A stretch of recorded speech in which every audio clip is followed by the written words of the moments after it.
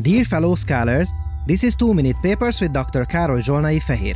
I can't believe that I am saying this, but today we are going to see how NVIDIA is getting closer and closer to solving an almost impossible problem. And that is writing real-time light transport simulations. What is that? And why is it nearly impossible?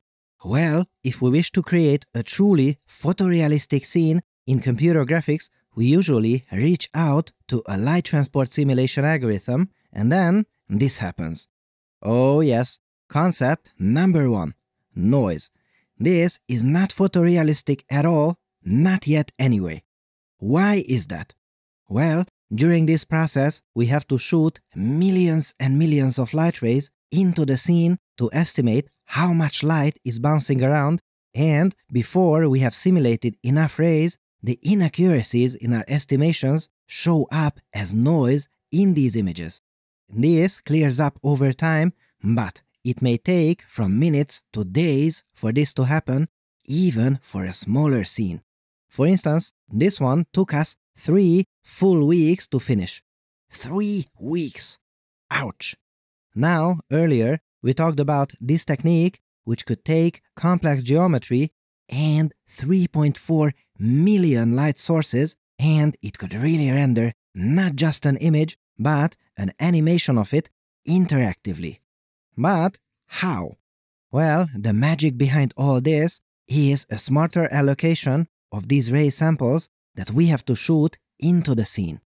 For instance, this technique does not forget what we did just a moment ago when we moved the camera a little and advanced to the next image.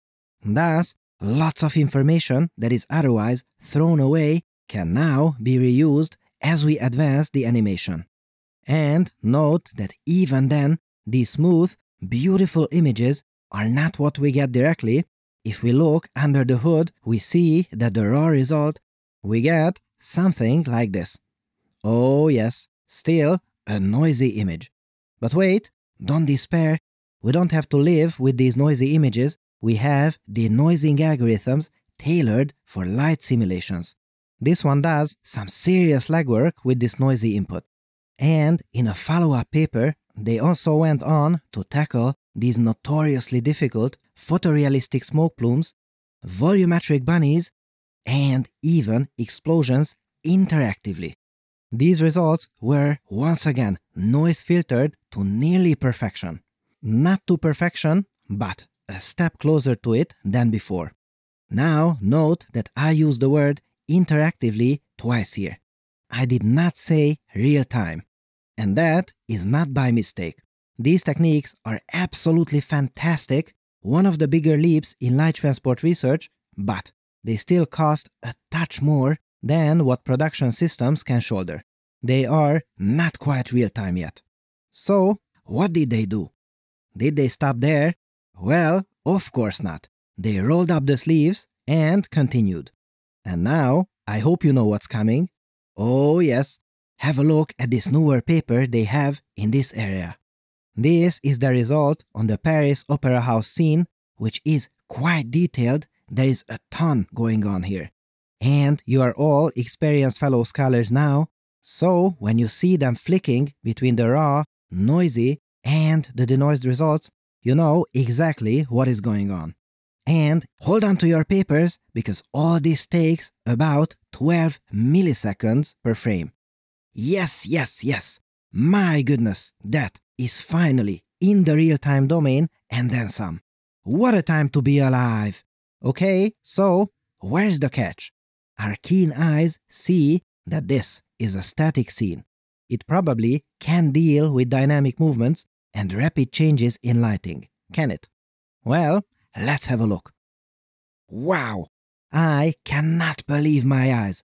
Dynamic movement, check mark, and here, this is as much changing in the lighting as anyone would ever want, and it can do this too. I absolutely love it. And remember the amusement park scene from the previous paper, the one with 23 million triangles for the geometry and over 3 million light sources?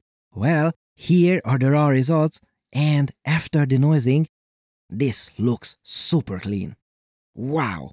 So, how long do we have to wait for this? This can't be real time, right? Well, all this takes is about 12 milliseconds per frame. Again. And this is where I fell off the chair when reading this paper. Of course, not even this technique is perfect. The glossy reflections are a little blurry at places, and artifacts in the lighting can still appear. But if this is not a quantum leap in light transport research, I don't know what is. Plus, if you wish to see some properly detailed comparisons against previous techniques, make sure to have a look at the paper. And if you have been holding on to your papers so far, now squeeze that paper, because everything that you see in this paper was done by 2 people. Huge congratulations, Chris and Alexei. And if you are wondering if we ever get to use these techniques, don't forget NVIDIA's Marbles demo is already out there for all of us to use. And it gets better. For instance, not many know that they already have a denoising technique that is online and ready to use for all of us. This one is a professional grade tool right there. This is really incredible. They have so many tools out there for us to use. I check what NVIDIA is up to daily, and I still quite often get surprised about how much they have going on. And now, finally, real-time light transport in our lifetimes. Oh yes, this paper is history in the making. This episode has been supported by Cohere AI.